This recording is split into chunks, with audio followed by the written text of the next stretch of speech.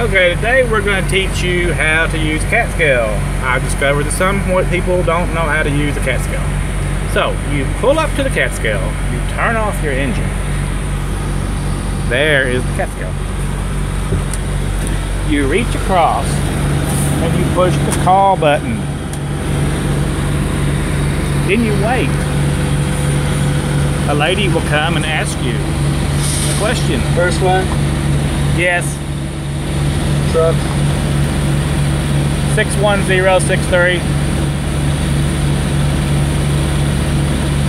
Alright, I got you. Thank you. Now at this point, you'll want to pull off the scale and park.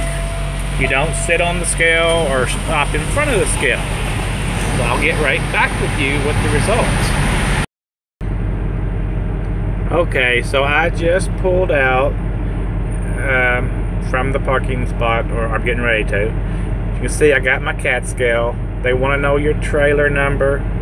They want to know your truck number and their company name. Okay, here's your weights. 1280.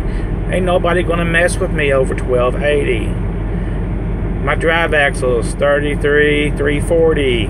They're fine. But if I need fuel at 7 pounds to the gallon and I'm at a quarter tank, that's something to think about.